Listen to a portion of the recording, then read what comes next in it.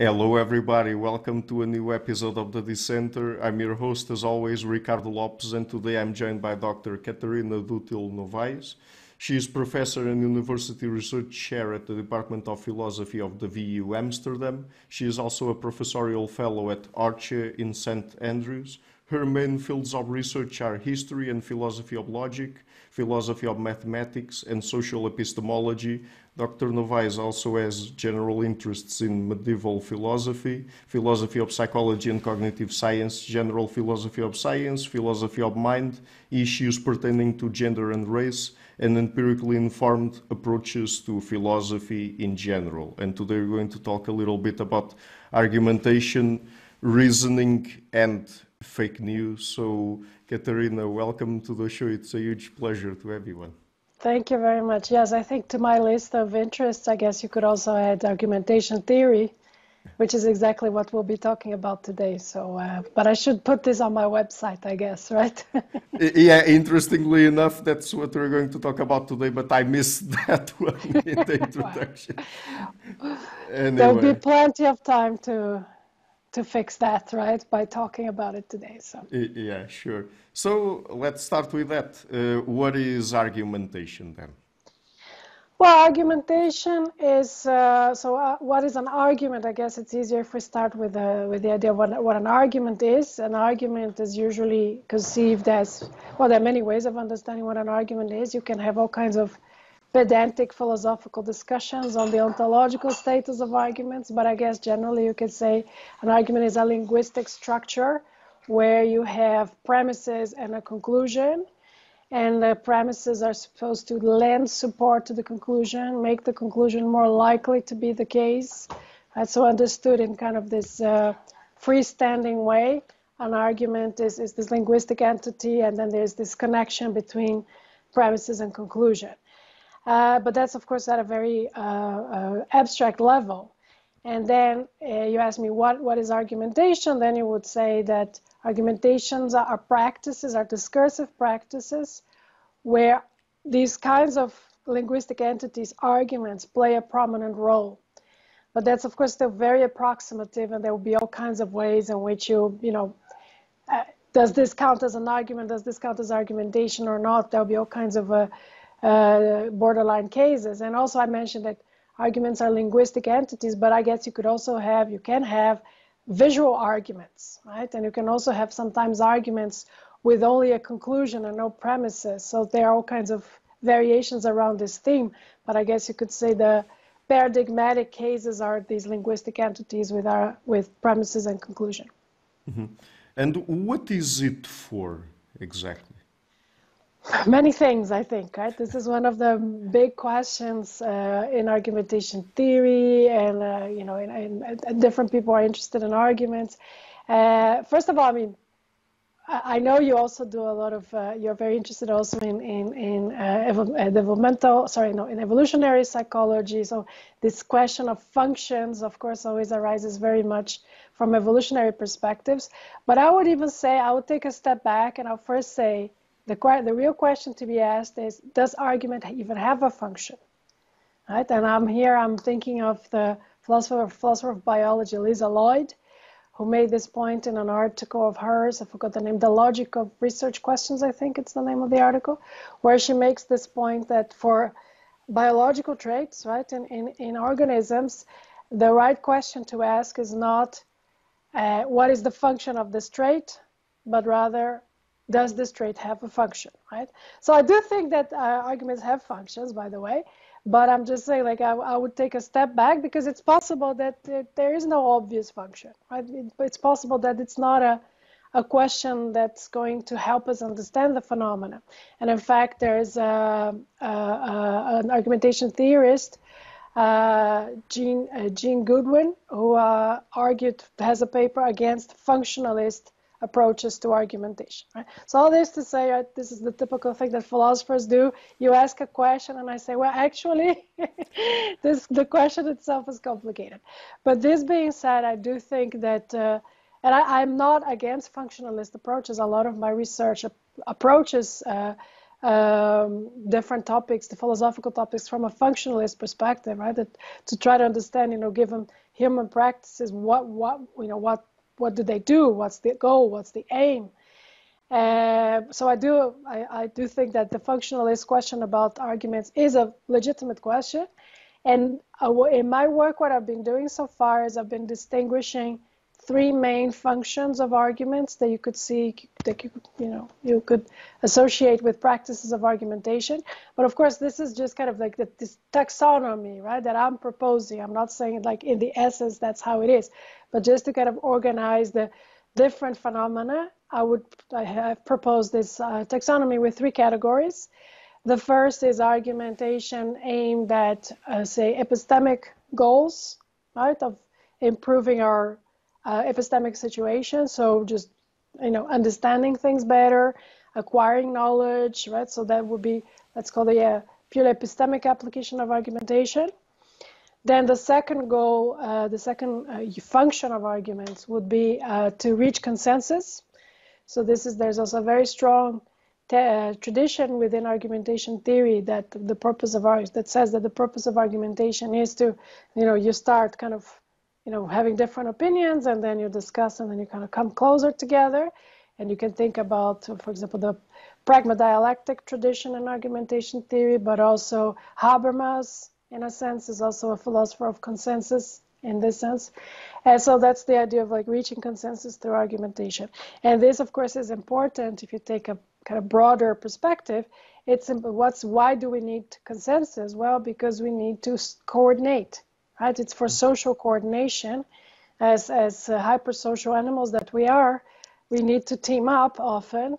And then we just need to kind of find ways to, agree on what it is that we're going to do together.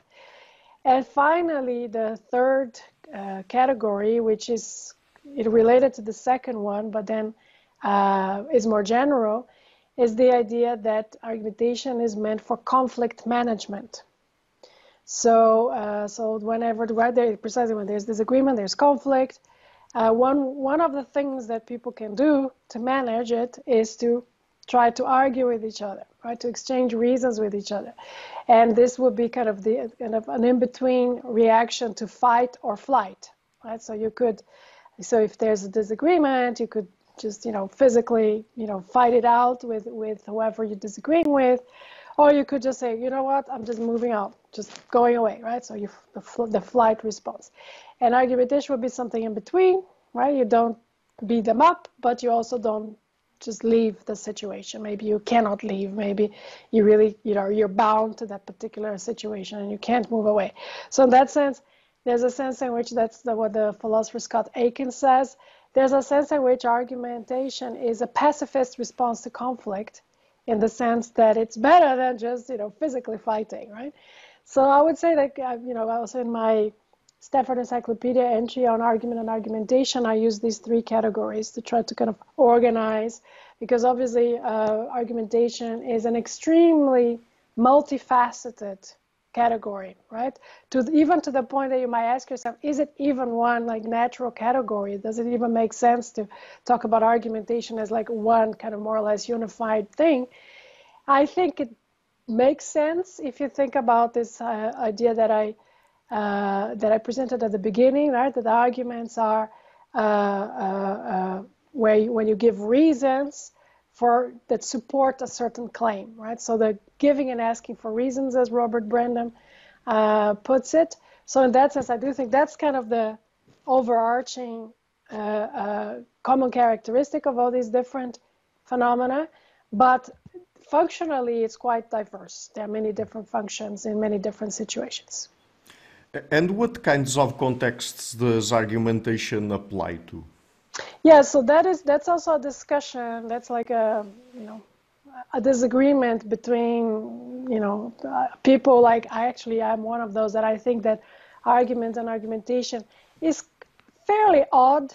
It's a fairly it's not a thing that people do in the pub, right, or out in the street. So it's a rather specialized kind of discourse, right? I think that. So I think that argumentation is, with a certain level of regimentation, is used certainly, of course, in the sciences, right, in academia, in intellectual pursuits.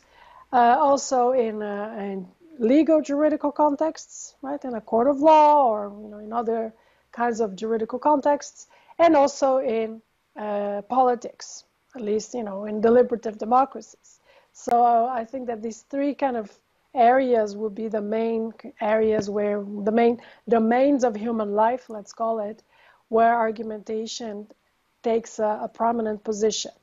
And then you could also talk about education, but I think education kind of pertains to sciences broadly speaking. So there's this disagreement whether you need to, whether argumentation is some sort of cultural oddity that only arises in certain societies, or is it present everywhere? So that's to some extent an empirical question, but it's not just empirical because it will depend on how you conceptualize argumentation in the first place. If you have a very broad, inclusive conception of argumentation, then of course you'll see it in many more places, as it were, right? Because more phenomena will count as instances of argumentation. Whereas if you have a narrow understanding, where you really need to something more regimented with premises and conclusion and some sort of marker of the connection between premises and conclusion, then you'll say, well, that is something that's not as widespread, right? But this being said, so I do think that to a great extent, practices of argumentation, are cultural products. But I, of course, don't think that they only happen in very specific societies, such as, say, our, Western European societies or North American societies. There's the super interesting and very kind of foundational work of Edwin Hutchins, right, on the ways in which Trobriand, the Trobriand islanders, they discuss with each other. I don't know if you know this book, right? So he was presenting it mostly in terms of reasoning, but actually what's going on in us is argumentation. They have all these very kind of complicated and regimented ways of figuring out like who owns a particular piece of land or not. And then you can see, so this is a small scale society, and yet clearly they're engaging in what anyone, I guess, coming from argumentation, studies argumentation theory, will call, this is really argumentation. Right? So I do think it can be quite widespread, and because it's kind of quite a natural, I would say it's a cultural attractor, right? I know you interviewed Dan Sperber I think it was some years ago, I think, right? It was in late 2021. Exactly, yeah, so not so long ago. So I do think that it's like, it arises independently in many situations because it's quite a natural response to sociality problems that arise for humans. But I don't want to say that it's a human universal, right? So necessarily, I compare this. Perhaps a useful analogy is counting practices, right? To count with numbers, with natural numbers. It's extremely widespread, but as I'm sure you know, and probably your viewers also, in the recent decades, there have been these cultures that were studied, that mostly in the Brazilian Amazonian jungle, that don't have practices of counting that are thoroughly developed. So, and the Pirahãs and the Mundukurus, and the point is you're talking about the work of Daniel Everett, right? Who studied the Pirahã. Yeah. But not just, also Pierre Picard, right? So there's this French school, right? Together with Stanislas Dehaene, they studied these cultures that don't engage in substantive counting practices, right? And there are, so what I think there is, you see, if in their kind of, way of being in the world, their way of being in their environment, the need for counting hasn't really presented itself. Well, they don't, right? There's nothing cognitively different between them and us, but the way the kind of cultural exposure that they've had and the sociality exposure that they had, that just didn't really give rise to the need for counting practices. Well, then it doesn't develop. And I think that argumentation is a kind of a similar phenomenon, right? It's like, on the one hand, a very natural response, and it kind of probably latches on cognitive possibilities that we have from the start as humans.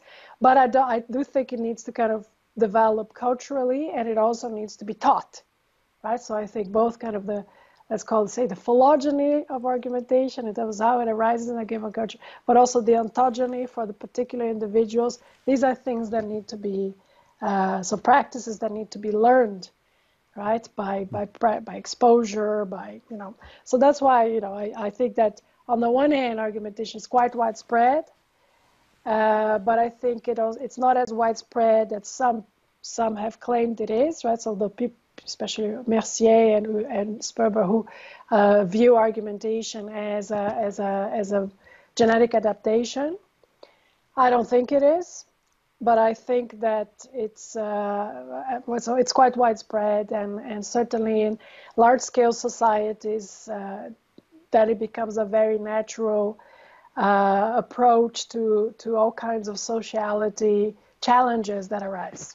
Okay, so we will come back to Mercier's and Sperber's theory of reasoning in a bit, but what constitutes an argument then? So someone makes a statement, how can we tell that it's an argument or not? You mean what makes an argument valid? Or even before that? Yes. Yes. So the idea is that a linguistic intervention counts as an argument if first certain statements are made, right? The premises, and then there is the claim, and then the conclusion is stated, and there is a claim of some sort of connection of support between these premises and the conclusion, right? So there's this idea. So there's like also this kind of higher order judgment being made. So it's not just I'm saying A, B, C, right? Which would be just kind of three statements. No, I'm saying A, B, therefore C. And that means I'm making a kind of higher order statement that there is a connection of support between the statements A and B and conclusion C. And so that's kind of what I would think is a kind of schematic characterization, what counts as a purported argument, right? An argument, a linguistic intervention that intends to be an argument. And then, of course, the next question is, when is it successful, right? Mm-hmm. Right. So, and what is adversariality in argumentation, and what is it for? Well, I mean, so as I was saying at the beginning, one of the what I see as one of the functions of argumentation is to manage conflict, right?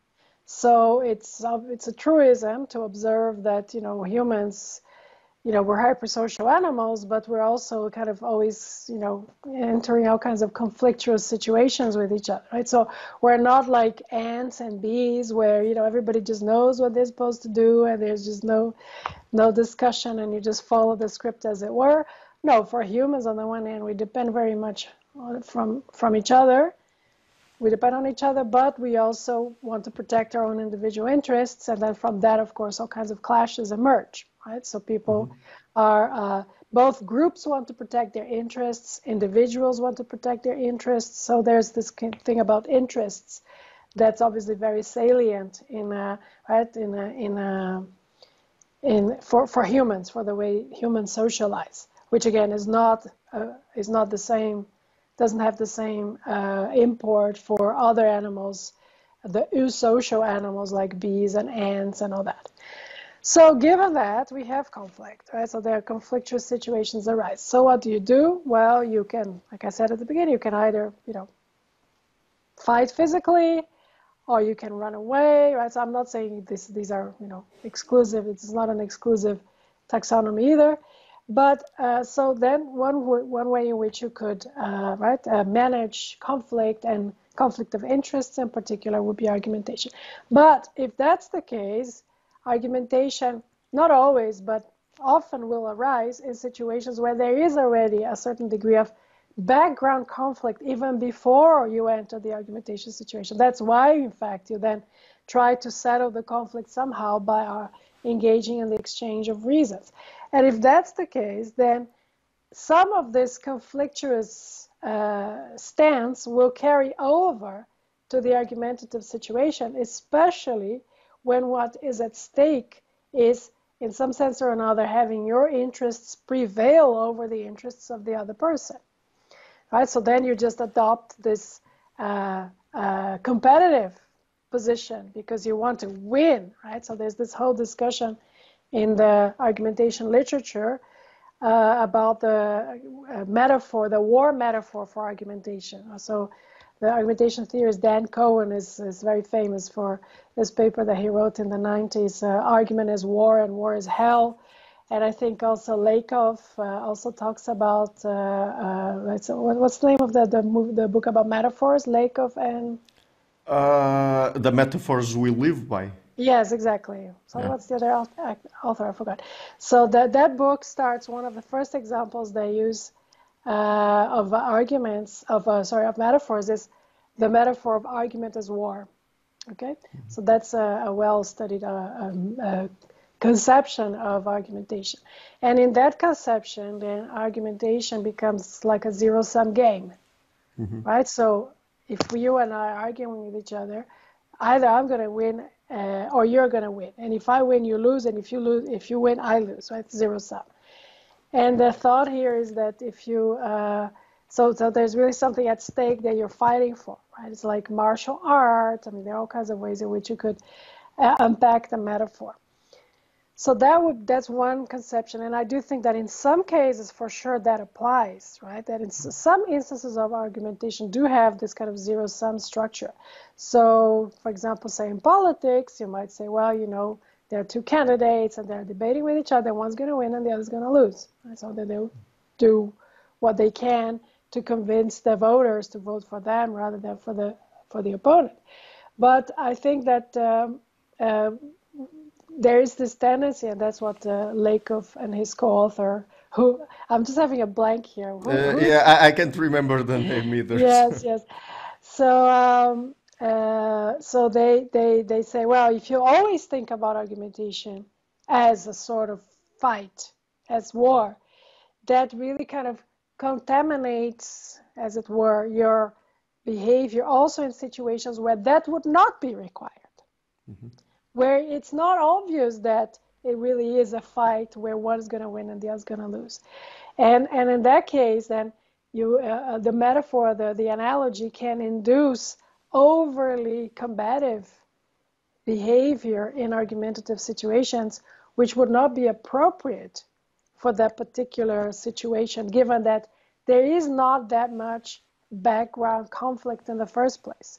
So I think one example of that would be, say, in a kind of philosophy seminar, right? Where in theory you're there, at least you would think, you're there to learn from each other, to exchange, ideas, and yet in many professional contexts in philosophy, less and less now, but traditionally there was this idea, that's what you do. You just beat your opponent when you're arguing with them. You just want to kind of you want to see blood on the floor, and then there's like a scorekeeping, the home team and the visiting team, and that I think is and many people have pointed this out. I mean, there's this whole literature on criticizing this overly combative and adversarial understanding of argumentation.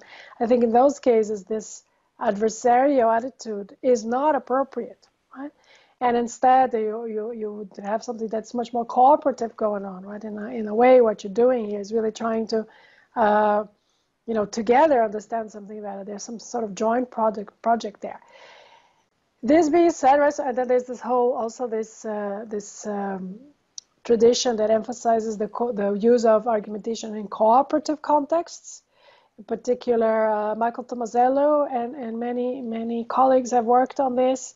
I'm currently working with a developmental psychologist, Bahar Koyman, from the University of Manchester, and she used to work with Tomasello, and they have this whole take on how argumentation is particularly suitable for cooperative situations where there is a common goal that you want to reach, and then you exchange reasons with each other on how best to achieve this goal. And in those cases, of course, becoming very combative adversarial is actually not going to be conducive to achieving this goal together, right? Mm-hmm. But this being said, I also think that kind of completely giving up on the idea that, at least in some cases, argumentation is going to have this adversarial component. I also think that that's a mistake, because there are situations where there really is a lot of conflict in the background, and then it's not, and then to ask of those people who are engaged there to be nice and, you know, and use the right civil tone, that also is inappropriate, right? And you see this in a lot of political contexts, right? When there's a lot of what people call tone policing. Oh, you need to be civil and stuff, right? So I mean, instead, like, for example, if you think about very extreme situations, say in the United States, there are a lot of efforts of voter suppression, right? So especially the Republican Party trying to get people not to vote because then they know they would vote for the other party. And then, of course, when you're talking about this, you're angry, and rightly so, right? Because they're literally like doing something that's in blatant conflict with your interests and your democratic rights even. There, I mean, then yes, then you should just, like, you know, say it as it is and be adversarial about it and say, look, this is just, you know, this is wrong because of this and this and that, which of course doesn't mean that's necessarily going to be effective, right? But at least in the sense of actually you achieving your goal, but at least it you know, then it to ask of people in situations where there is a lot of background conflict to then engage in the kind of argumentation that you would expect in a situation of cooperation. That is also not appropriate. Right. Does trust also play a role in argumentation? Yeah, so that's work that I've been doing for a few years now, that to emphasize the role of trust. And so let me kind of give a little bit of background. So there's this very famous paper by Sperber and colleagues, Epistemic Vigilance of 2010, I think. Right. And then after that, also Hugo Mercier has written on this, and, you know, others, when they say, well, you know, in situations, usually, I mean, while we're engaging in epistemic vigilance, right, because we're always getting information from other people, but they can misinform us either because they themselves are not knowledgeable, or because they're doing this on purpose to mislead us, right, to then protect their own interests. So you need these mechanisms to filter, right, information that comes to us from other people. Right, so what do you do? Well, one of the things you do is precisely to kind of evaluate the trustworthiness of the informant, right? So does this person, is this person knowledgeable? And second, is this person trying to screw me over, right, to put it plainly? Is this person trying to protect their interests over mine? So that's one thing, that then you're looking at the source of the argument, really, of the person or who's putting it forward, or the source of information. And then they say, well, in cases where you don't really trust this person enough to take their word at face value, right, which would be a case of pure testimony, right, which is also something that social epistemologists have discussed a lot. In cases where you don't have enough trust to that, like, they just tell you, oh, it's going to rain tomorrow, and you just believe them and say, sure, fine. Right? Like you, for example, you think, well, this person has, you know, misled you before or whatever, and they tell you, is it going to rain tomorrow? And then you can say, how do you know? Like, what are your reasons, right, for saying that it's going to rain tomorrow? Right? So you want to check the reasons they have for saying this. So when you do this, you're entering the domain of argumentation. You're leaving the domain of testimony. You're entering the domain of argumentation. And what they say, Sperber, Mercier, and others, is that they say that it's very plausible that when you don't trust the person enough to just take their word at face value, you ask for additional reasons. And so they say, and that's also something in a way that it sounds very Robert Brandom as well, right? So Robert Brandom, who talks about the game of giving and asking for reasons. But so they say, well, so that's why argumentation is a solution to the bottleneck of information in the cases of diminished trust. Because they think what you cannot take at face value just right from the informer, you can then inspect yourself and become convinced yourself of the accuracy of that piece of information if they provide reasons, because then you just inspect the argument, the reasons. So they think that there is that it's a response, it's a possibility to solve the problem of, let's say, solve the problem as it were, of diminished trust and the transmission of information. What I've been saying in my work is that this doesn't really work like that, because to even spend time examining an argument spend cognitive resources thinking about an argument, you have to have some reason to think that this person is not trying to mislead you, or that this person is to some extent knowledgeable, because otherwise it's a waste of your time, right? And so in that sense, that's argumentation then is much closer to testimony than you would otherwise think, in the sense that you also require a certain amount of trust in the person who's putting forward the argument to you, to even think, well, this is worth engaging with, this is worth paying attention to. Right?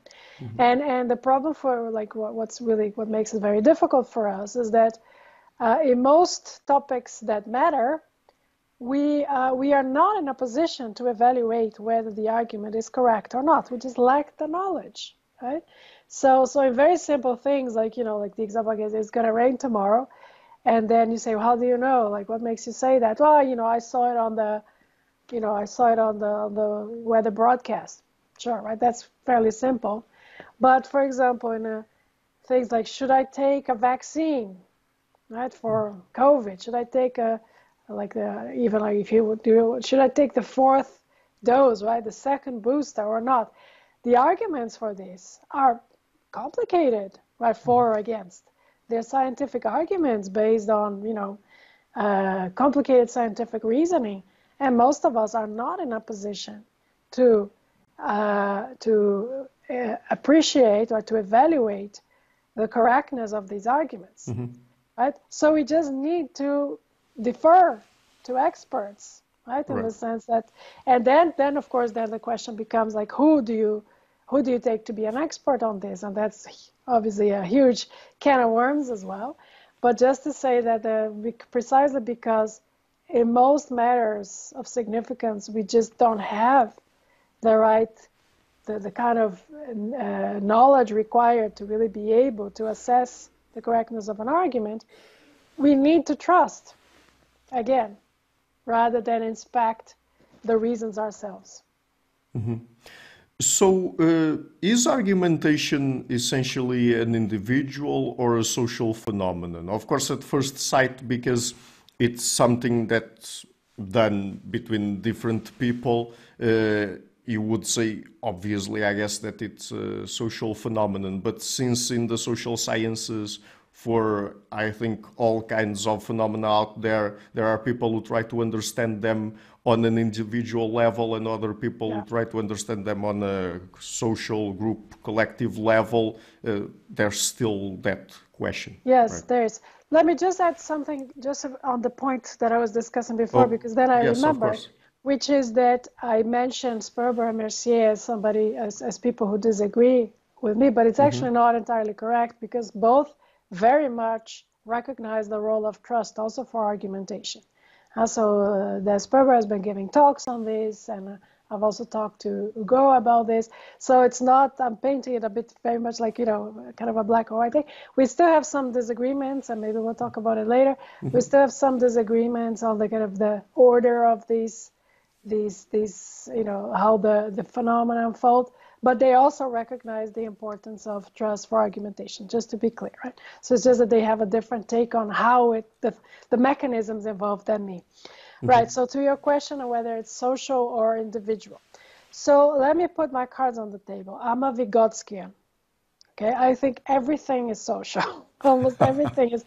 So it's like cognition, human cognition is almost entirely shaped by social interactions, okay? So that's my own, that's what I'm saying. That's my starting point. And I think that, so for everything, right? So I was talking about counting just before. How do you learn to count? It's a social practice. How do you, like all kinds of, even like so-called higher cognitive functions, they all come from these social experiences. That's the Vygotskian story. And I think that the same holds for argumentation. I already mentioned this a little bit, that argumentation, to be learned, it needs to be kind of taught, as it were, right? Children need to be exposed to these kinds of linguistic practices and see how it works and engage in the practices themselves, and then try a little bit, and people say, hey, no, you can't, right? So for example, kids, like you say, a kid says, I want this, and then you say, yeah, but no, you can't have it. Yes, I can have it because I want it. And you're like, no, this is not a good argument. It doesn't work like this. So this is how you actually teach. This is kind of a Wittgensteinian idea, right? That argumentation is a kind of language game, right? Which needs to be learned by means of these kinds of, exposure and training. So from that point of view, I'd say it's all social, and it's also social in the sense that it's meant for the application for social coordination by and large, right? For the resolution of social challenges that arise, right? So, for example, if we humans were the kinds of species that lead solitary lives, right? You have these species that never meet other, members of the species except for mating. Then obviously, we wouldn't engage in argumentation, right? Because whereas, like, it's precisely because we are very social animals that we need to engage in argumentation. So in that sense, also, it's very much of a social phenomenon for me. This being said, of course, there's the interesting question of how, like, our genetic endowment, as it were, right? So how it kind of makes it possible for us to develop the necessary skills to engage in argumentation. So it's not to say that you can only study argumentation from a social perspective. No, it's also interesting to look at that kind of like how individuals acquire these skills, right?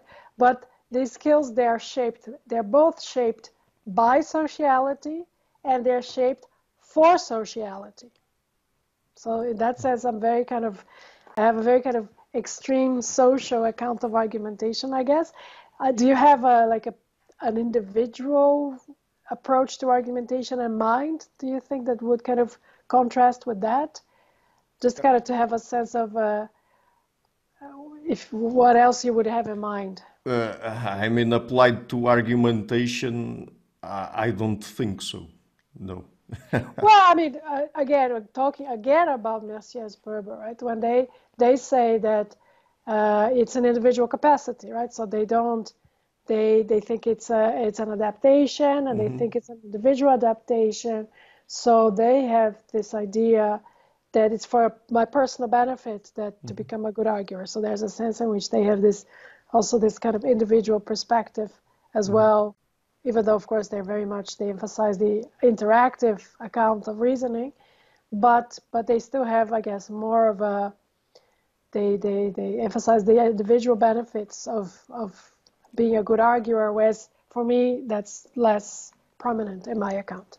Yes, but still, of course, this is just my opinion, but I'm not sure if I would classify Mercier's and Sperber's account of reasoning as an individual, as looking at it through an individual perspective, because there's still that interactive element. Absolutely. So it's not, in fact, they argue against the overly individualistic accounts of reasoning. Yeah. What I'm saying is that I'm even more on the, to the social side of the spectrum than they are. And I think also I like the review on their book by the cognitive scientist Celia Hayes, right? She made a similar point there. So there is still this kind of also still an individual focus there, which they're very open about, and that's cool. And I think, of course, that you can see why they would have this focus, because since they do kind of work within a framework of, say, evolutionary psychology, and then evolutionary psychology typically doesn't really adopt kind of group level selection, right? It's more like on the individual level selection. So of course, there has to be a story on the individual benefits of becoming a good arguer in their account. Whereas because I'm not tied to this evolutionary psychology perspective, that for me, that's not something that becomes salient in my account of argumentation. Yeah, perhaps if it were other people like David Sloan Wilson, Joe Henrich, Jonathan Haidt, and others, perhaps they would, in this particular case, of course, they don't do work on argumentation specifically or reasoning, but they would probably be open to a more group selectionist perspective. But yeah, Mercier and Sperber, I think, are more on the individual side of things when it comes to evolution. Yes. Exactly, the selection, the level of where natural selection occurs. Yeah. So, what is the social epistemology of argumentation? I mean, what aspects of social epistemology apply to an understanding of argumentation?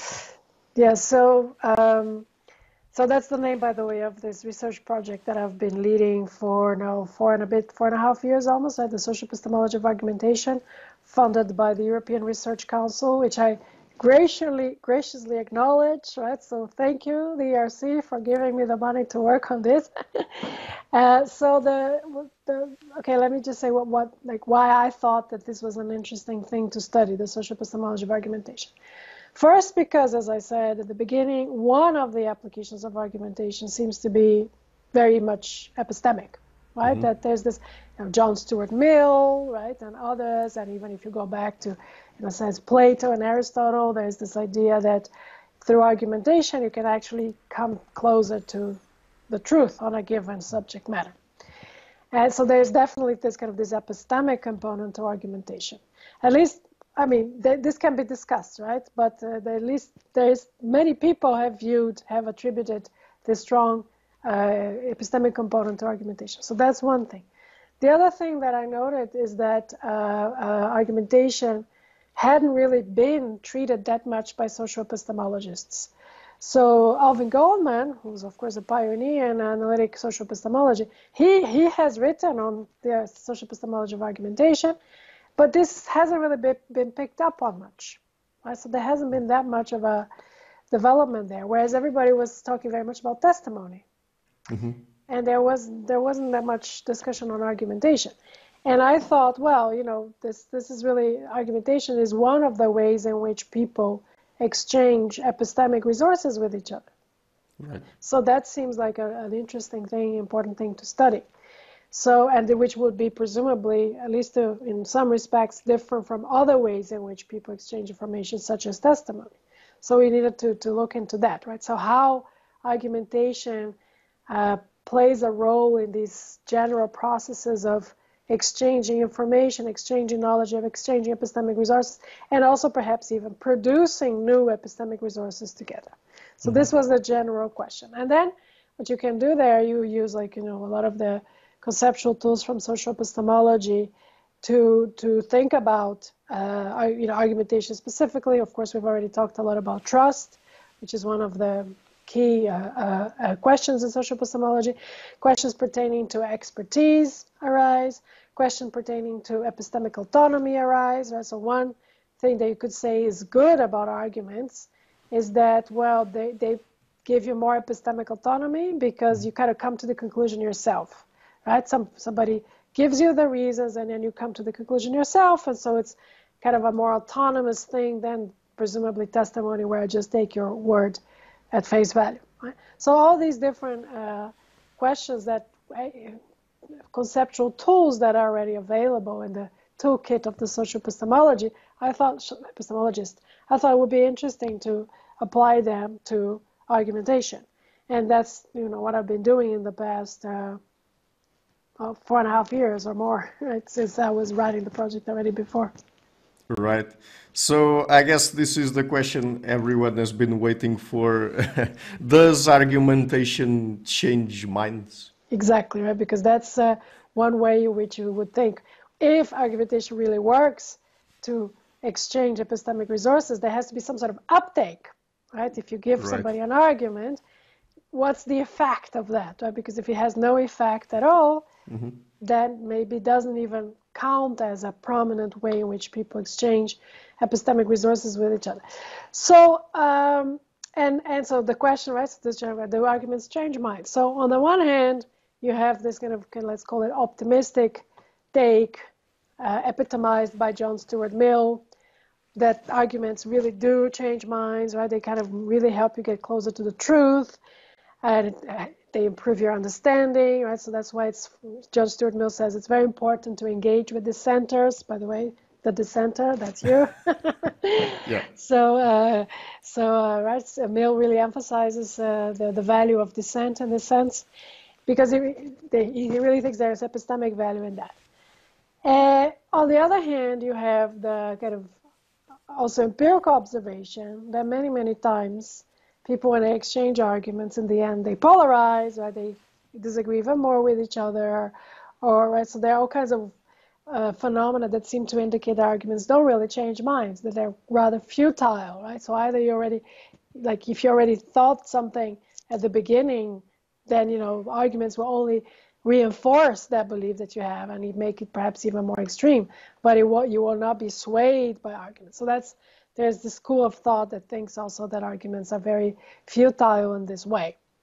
And what I was wondering, right, with this project was one of the main motivations to start the project is, so maybe there's like an answer in between, right? So then the question becomes, under which conditions is the exchange of reasons conducive to, first, people like improving epistemically and changing people's minds?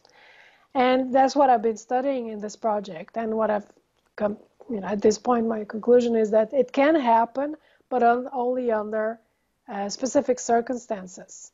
And so I have some examples. One example, for example, is the kind of societal example.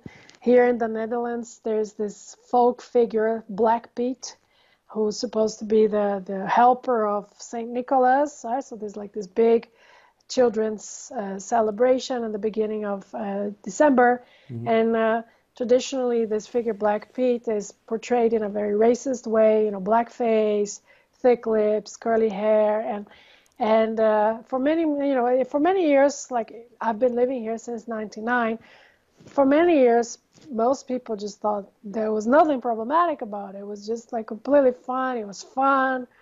And of course, from early on, there were people, especially people of color, but not only, who were saying already, hey, no, this is not okay. This really is very, very kind of puts us in a very difficult position, right? It really reinforces a lot of prejudice against us and stuff. And for many years, like nobody was talking about it. I mean, people were talking about it, but there wasn't a societal debate going on, right? And then some 10 years ago, a bit more, activists started to kind of more aggressively promote the discussion, right? So some people showed up at the parades with T-shirts that said "Black Pete is racism," and there was a lot of uproar. These people were initially even arrested, and But the interesting thing is that there has been over the years a very noticeable shift in public opinion. So about 5% per year of people who then changed their minds from thinking that it was a perfectly fine tradition to coming to think that actually it was a problematic tradition, right? Mm-hmm. And this happened over the years, and it's come to a point now that actually the Black Pete, basically doesn't exist anymore. Oh, it still exists, right, in pockets of people who are traditionalists, but by and large, people nowadays, they just put soot on the face, and they say, well, it's because Black Pete has to go through the chimney, and that's why they get soot on the face. But and I see this whole thing as really having, at least to some extent, arguments really have played a role. Mm-hmm. Right? Arguments and showing, or telling people, look, this is problematic because of this and this and this. Look, children of color around the time of the celebrations, they didn't even want to go to school because other children were making fun of them and calling them Black Pete and all this. And people started to really come to realize, how damaging that was for certain portions of the population. And they just didn't know before, in a way. So it's really been, in a way, it's not, because some people say, well, wasn't it just a change of values, right? That people came to change their values. No, I don't think at least many people didn't fundamentally change their values. They just came to know things that they didn't know before. In particular, right, the very kind of negative effects of this tradition for certain children, and obviously more globally than that. So I think that this is an instance where arguments have changed minds at the kind of societal level. But it takes a long, long time because, first of all, there needs to be exposure. Right? People need to even get exposure. And I think there, social media, internet has played a role. Secondly, people have to come to trust enough those who say, hey, this is not okay, to even listen. Mm-hmm. Right? At the beginning, you had a couple of activists who were putting forward the problematic nature of the tradition. And many times these people are just dismissed. Oh, you know, they're radicals. Well, they were themselves people of color. So, you know, they're like just being overly sensitive and stuff. So they were dismissed. But when more and more people started, and many white people started saying, hey, I realize that this is just not okay, then more and more people started to listen. And now actually that's actually even these original activists are now seeing who are portrayed at the beginning as radicals, unreasonable radicals. They now have much more recognition that they were really, you know, making a good point at the beginning. But then again, right, exposure and enough trust really had to be in place for this to happen. So sorry that I went on perhaps a bit too long here, but I like to discuss at least a concrete example. But this is like, and related to this very much, the abolitionist movement in the 19th century, right? So it was also a similar process, but there I think, at least that's what the historians said, it was much less through rational arguments that there was a change in public opinion with respect to slavery, but more as a result of personal stories, right? So former slaves telling their stories of, you know, how mistreated they were and all this. This is really, so there I would say it's less by means of arguments that it happens societally and more by means of like these personal narratives. So just to contrast, right, there are different ways in which public opinion can change, not just by means of arguments, but also there are other kinds of discursive devices that can play a role that. And that's like a society thing that I described. There are also kind of individual cases of people changing minds. And here, of course, I'm talking about very polemical, value-laden debates. In scientific debates, of course, it can happen that people change their minds more readily, because, right, I guess, you know, that's the whole game. That's how science is supposed to work, right? That, you know, I have this position, and then somebody comes up with a new, say, a new study, a new experiment that really kind of calls into question my original position. Then many times, not always, right? Many times I'm like, well, yeah, in light of the new evidence, right? For example, with the pandemic, we saw this happening because there was like things were changing all the time, and many people, including experts, who first said, well, you know, I think masks don't work, and then later came to change their minds about this. So in science, it can happen a bit more easily. But even in science too, as we know, right, there's this idea, no, I'm sticking to my guns, and you know, there's no amount of evidence is going to make me change my mind about the kind of my deep-seated beliefs. So, for example, Albert Einstein, who absolutely hated quantum physics, quantum mechanics, never changed his mind about this. So that even in science, that can happen too. Yeah, science is certainly not value-free, but that's exactly, yeah. That's a discussion. A different topic, yes. That's for another day, I guess. Yes, exactly. So we've been focusing a lot on argumentation. What is reason? What is reason? Mm-hmm. That's a very open question. So and then I think that Hugo and Dan, right, in their book Mercier and Sperber, they really helped with kind of untangling some of the conceptual confusions there. So I think I would say reasons, right? So there's this idea of exchanging reasons. That's one thing we've been talking about. Then there's a lot of discussion. What is exactly a reason? Right? Philosophers spend a lot of time talking about this. I would say, like as I told you, as a first approximation, right, a reason is something that supports, right, increases the likelihood of a given outcome. And you can have practical reason, right? So I can tell you, like, oh, you know, you should take the vaccine to be better protected against a certain disease. That's a practical reason. Although there can also be kind of more kind of theoretical reasons where I say, well, I don't know, some other example of something that supports like a conclusion that's not necessarily practical. But so that's reasons understood as, right, as support for certain positions.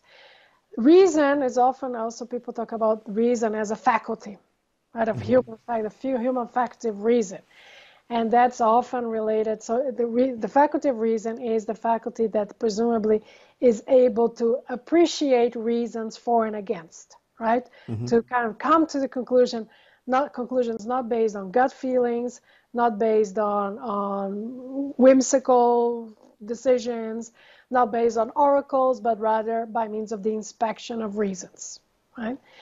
And then reasoning would be, right, reasoning would be kind of that kind of a, right, these mental, these cognitive processes of coming to conclusions by means of the examination of reasons.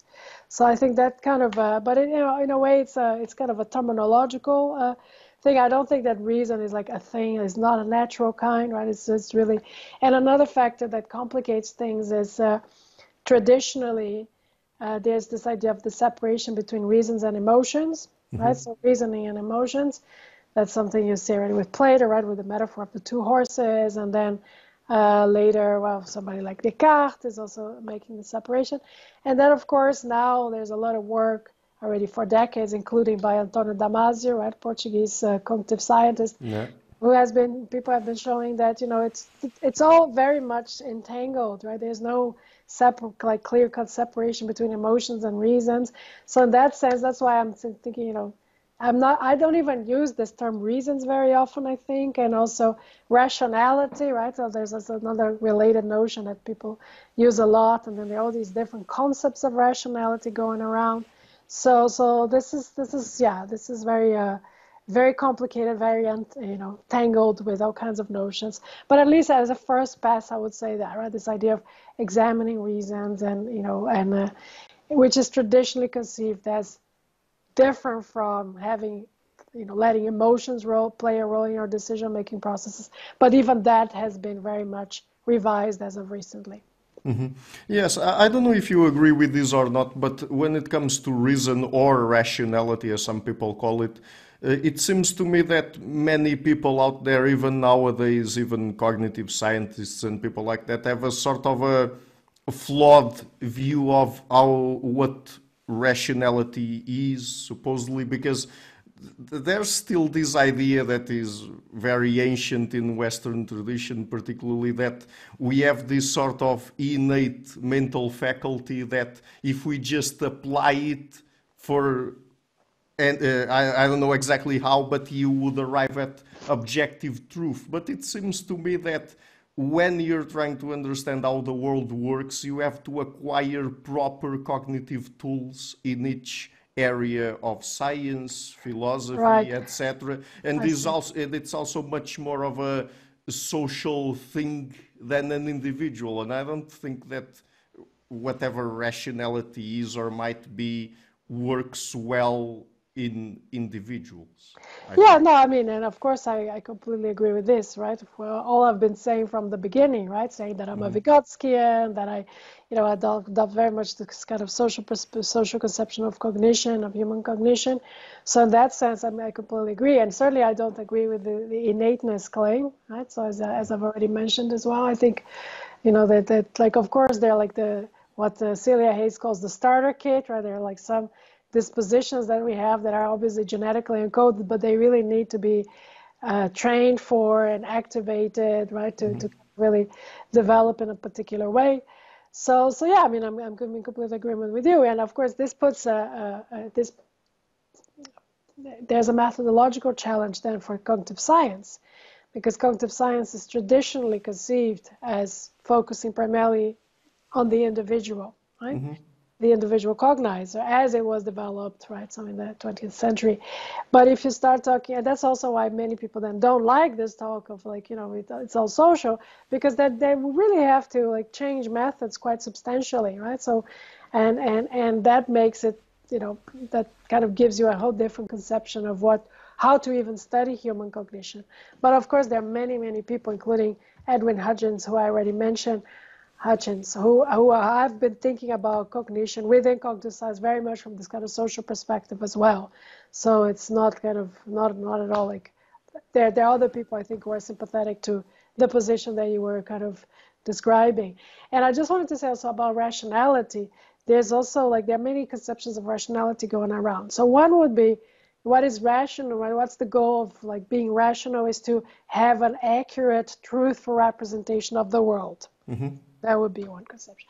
Another conception that's like also known as ecological rationality. Yeah. The idea is like, it's just about surviving, navigating the world, and to some extent like having an accurate representation of the world is going to play a role, but it's really not the goal, right? I mean, ultimately, you just want to be like a successful organism in your environment, and that's a different conception of rationality. Yet a different conception of rationality is this kind of like economical conception of rationality, like in decision theory, right? Which is that you want to maximize your payoffs when you're like engaging in, interactions with people. And these are all, the word rationality is used for all these different conceptions. And of course, these are all very, very different things. Mm-hmm. Just before we talk about our last topic, I think that still about Mercier's and Sperber's argumentative theory of reasoning, there's at least one point of disagreement that you have with them that I do not think you touched on yet. That has to do with the modular nature of reasoning, because they come from a modularity of mind perspective in cognitive science that dates back to the 70s or 80s, and I think you also disagree with that. Right? Yes, I do. Yes, I do. First, because I think the modularity idea is very much something that fits. There's kind of this focus on adaptation. Mm-hmm. Right? So because then, of course, you have these independent traits, and then if this trait is adaptive, then that one kind of will be present in the offspring of a given species, or if it's not adaptive, it will disappear. Whereas I think that, well, it's much, and I in fact already mentioned also for example, the role of emotions.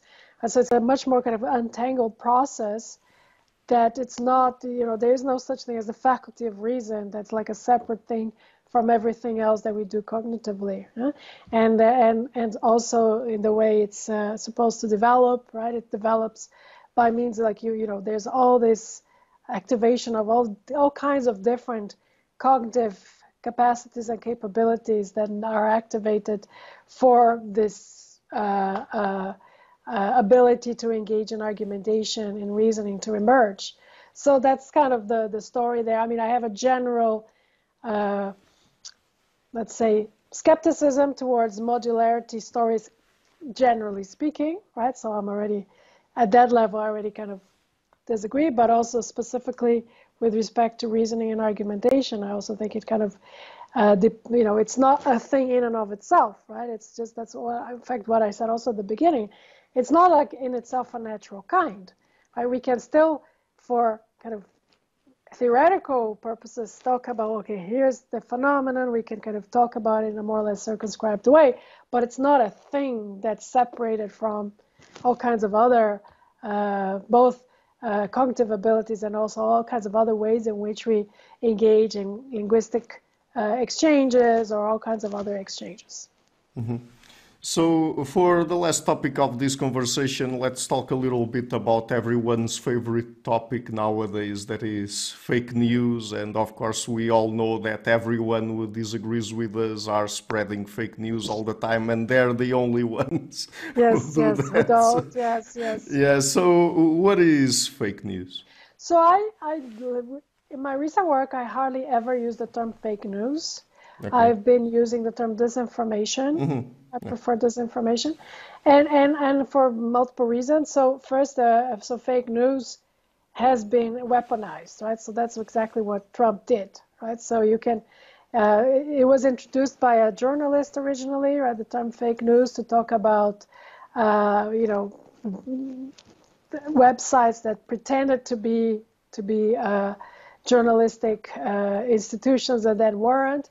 And then, of course, it can be appropriated, and you can use it to anything that doesn't fit your story, your narrative. You say, well, it's fake news, and so in that sense, it becomes like it's no longer a useful concept, right? Because it's been appropriated and weaponized.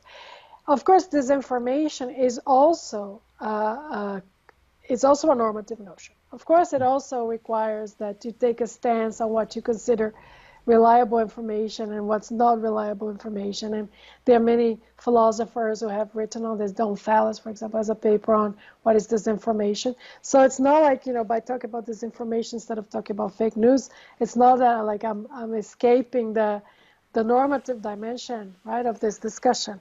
But at least I think the term disinformation is more, I think it's kind of, is less, it hasn't been weaponized in the same way, so it's more fruitful for theoretical purposes. And then you asked me what it is, right? So, well, what is, so the general take would be that, like, remember that I was talking about the beginning about epistemic vigilance. Right? So this concept, so that you can think about disinformation in terms of epistemic vigilance. So Sperber and colleagues, they say, well, you know, you can receive faulty information in at least two ways, either because the person herself is not well informed and passes on something to you, even though she herself thinks that is accurate information. And in this case, people often talk about misinformation, right? So there's this distinction between. And then the other way is when people, like the person herself, the informant, knows that this information is not accurate and yet passes it on to you to promote their interests, right? And that's usually people then use the term disinformation for that, right? And of course, then the question then becomes what counts as accurate or inaccurate information. And so we still have this issue, and then that there's going to be a lot of, you know, it's going to be a perspectival thing. Well, I take that to be, and certainly during the pandemic, so we saw this a lot because there was so much that we didn't know, right? And still there is so much that we didn't know about the coronavirus, that then, like, you know, people would say something and then they say, look, this is this information, and some of it was, and some of it was, you know, also because we just didn't know. So in many cases, it's going to be very hard to even decide what counts as disinformation or not, simply because there is no settled consensus on what counts as accurate information on that particular matter. But assuming that there is, right? So for example, one thing I guess we can agree on is that the Earth is round, right? I guess. Yeah, I mean, I just rewatched this very interesting documentary about flat earthers called Behind the Curve. So, but these people, right? So let's talk about the flat earthers. When they promote their theories, they're engaging in misinformation because they themselves believe in what they're promoting. Right. Whereas if you take a case, let's see a different case, right, let's say somebody, for example, somebody who is themselves not a flat earther, but, right, so who thinks that the world is round, but has a business, right, of making merchandise for flat earthers. Okay, I'm using a toy example on purpose, right, because then and then if this person then starts promoting so flat earther arguments to the effect that the Earth is flat, this person will be engaging in disinformation. So there's this dimension of whether you yourself, you know, you are what it is that you, which of course again makes it very complicated because then there's this requirement of intention, and there's a whole discussion in philosophy as well. What counts as lying?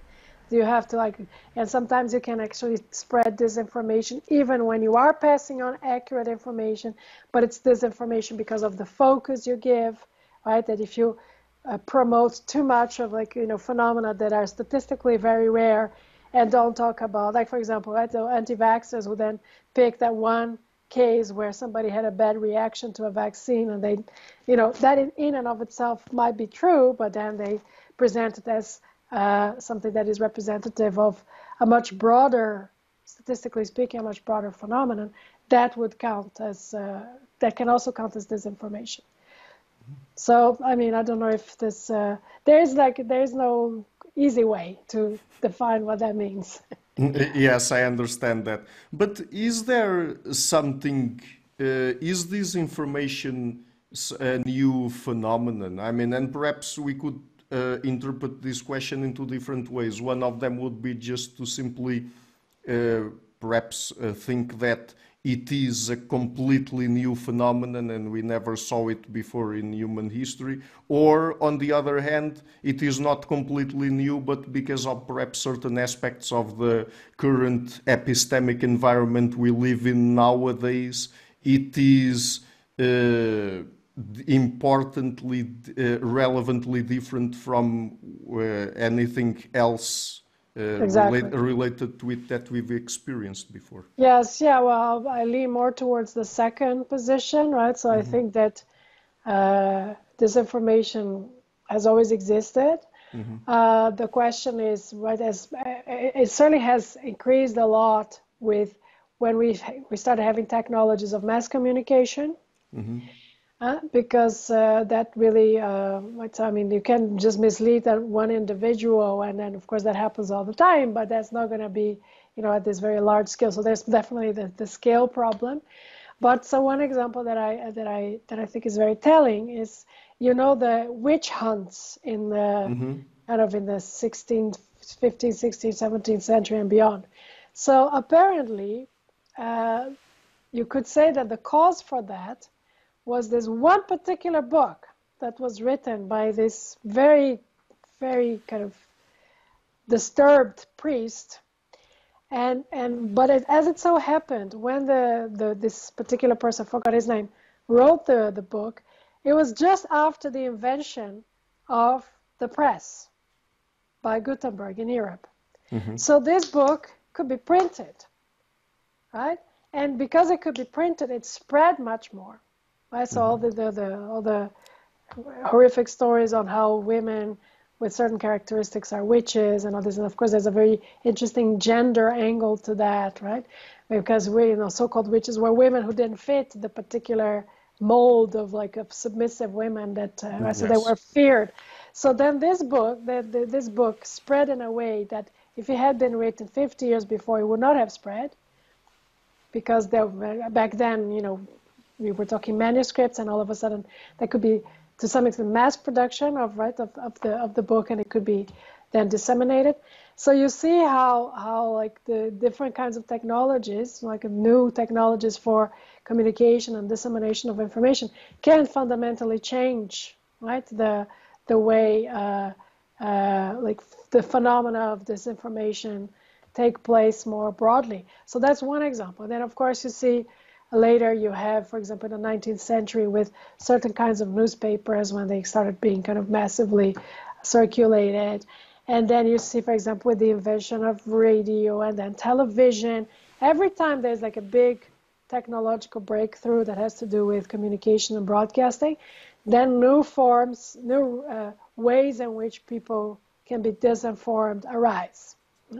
And you see this in, for example, large-scale propaganda campaigns by governments. Right? So, for example, where you have Nazi propaganda is one of the most famous examples, but also Soviet propaganda.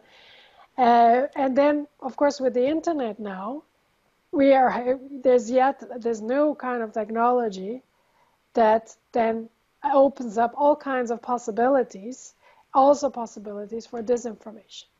So the way I see it, what's interesting is precisely as you were articulating, what's interesting is to look at the way in which the different kinds of technological developments, they have different affordances, right? To use this term that's, at least in ecological psychology is very widely used. The affordances are different, and then of course the way disinformation takes place unfolds becomes different. So that's my take, and it still can be that there's something so fundamentally different, if nothing else in terms of scale, that really needs to be looked at as such. But I don't think there has ever been, people talk about we're in a post-truth era and all this. I don't think we ever were in a truth era. Right? So it's always been, it's the human condition that we're always kind of in a way, on the one hand, we depend epistemically from each other. On the other hand, precisely for this reason, we can be misled in many different ways. Yeah, about the post-truth era thing, I think that people, just because nowadays it's more easy than ever to spread information and disinformation, I guess that people are much more exposed to disinformation, and so they tend to exaggerate how ubiquitous it is, or how long it has existed for. Yeah, but I think it's, because on the one hand, you could also say that now we also are better equipped right? Because, for example, when you had, say, Nazi propaganda or Soviet propaganda, a lot of alternative sources of information were not even available, right? So books were burned, and right, so there were all kinds of like censorship mechanisms so that people wouldn't even have access to certain kinds of information. Now, at least in places like Portugal or the Netherlands, etc., we do have access to information very widely, including presumably reliable information. But the thing is, so on the one hand, you could say we're better equipped now to not to be brainwashed by propaganda, as it were. On the other hand, precisely because of this abundance of signals that are being sent everywhere, it's much harder for the individual kind of cognizer to sieve through, right, to sort out what is reliable information and what's not reliable information. So it kind of goes both ways in a way.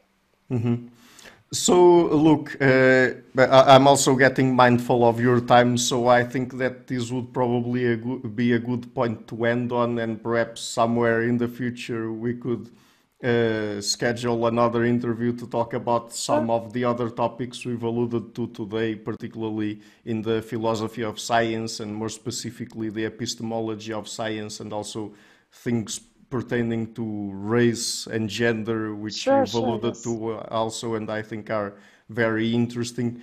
So where can people find you and your work on the internet? So I have a website, but I don't really update it very often, to be very honest. But I think most of my papers are also on my university research website, and most of them are open access. So you just, in principle, almost all of my work will be available open access somewhere if you Google it around. I was until recently a very frequent Twitter user. Now I've recently moved to Mastodon, so I don't know if you've been following this. So I would have said 2 months ago, I would have said, if you want to keep up with what I'm doing, follow me on Twitter, because I'm always kind of updating what I'm doing and my latest papers. But now, I'm in this kind of transitional period, see if the Mastodon thing is gonna stick.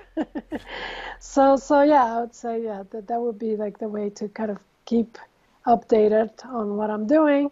But yeah, I guess most of my papers are available open access in one form or another. Great. So, Catarina, thank you so much again for taking the time to come on the show. And I really love the conversation, and I'm very much looking forward to having you on the show again somewhere in the future. Sure, let's do that. Thank you very much for having me. Hi guys, thank you for watching this interview until the end. If you like what I'm doing and to keep the channel sustainable, please consider making a pledge on Patreon or PayPal. All of the links are in the description box of this interview. Otherwise, please share the interview, leave a like and hit the subscription button. This show is brought to you by Enlights Learning and Development Done Differently. Check the website at enlights.com. I would also like to give a huge thank you to my main patrons and PayPal supporters, Karen Litzke, Anne Blanchett, Pererga Larsen, Lau Guerrero, Francis Ford, Hans Frederick Sunda, Ricardo Vladimiro, Craig Healy, Adam Kessel, Olaf Alex, Jonathan Wissel, Jacob Klinkby, Matthew Whittingbird, Arno Wolf, Tim Hollacy, Enrique Lenia, John Connors, Philip Force Connolly, Jerry Mueller, Herbert Gintis, Rutger Bo Weingard, Rebecca Newberger Goldstein, Dan Demetrio, Robert Windiger, Rui Narcio, Arthur Coe, Zup, Marco Neves, Colin Holbrook, Susan Pinker, Bernardo Seixas, Pablo Santurban, Simon Colombo, Jorge Espinha, Phil Kavanagh, Mark Blythe, Roberto Inguanzo, Michael Stormir, Samuel Andreev, Tiago Nunes, Bernard Dugny, Alexander Dunbauer, Fergal Cusson, Evan Bodrenko, Hal Herzog, Don Ross, Jonathan Librant, Oslem Bullitt, Nathan Nguyen, Stanton T, Samuel Correa, Eric Hines, Mark Smith, J.W., João Eira, Tom Hummel, David Sloan Wilson, Yacila Dez Araújo, Eden Solon, Romain Roach, Dmitry Grigoriev, Diego Londoño Correa, Tom Roth, Yannick Punter, Adana Rusmani, Charlotte Bliss, Nicole Barbaro, Adam Hunt, Pavel Ostaszewski, Nelek Bach, Catherine and Patrick Tobin, Al Ortiz, Guy Madison, Gary G. Hellman, Lida Cosmidi, Saima Afzal, Adrian Yegi, Nick Golden, Paulo Tolentino, João Barbosa, Jules Price, Edward Hall, Edin Bronner, Franca Bortolotti, Gabriel Pons Cortez, Ursula Litska, Dennis Cook, Scott, Zachary Fish, Tim Duffy, Sonny Smith, John Wiseman, and Morten Eichland. My producers Isar Webb, Jim Frank, Lucas Stafiniak, Ian Gilligan, Luís Caetano, Tom Van Agdam, Curtis Dixon, João Linhares, Benedict Mueller, Vega Guidi, Sardas France, and Thomas Trumbull, and my executive producers Michel Rugieski, James Pratt, Matthew Lavender, Sergio Codriano, and Bogdan Kanivets. Thank you for all.